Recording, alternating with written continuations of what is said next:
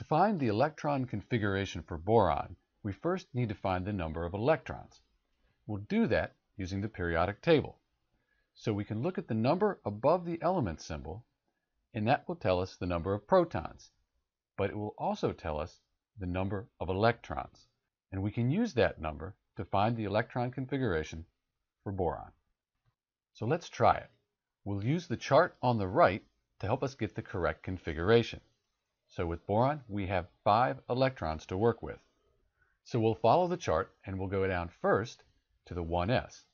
Our first term is 1s, and we know that s orbitals can hold up to 2. So we'll put a 2 there.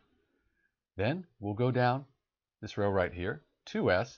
Again, s orbitals can hold 2. We'll put 2 in there, and we've used 4 of the electrons we have for boron. So we have 1 more electron.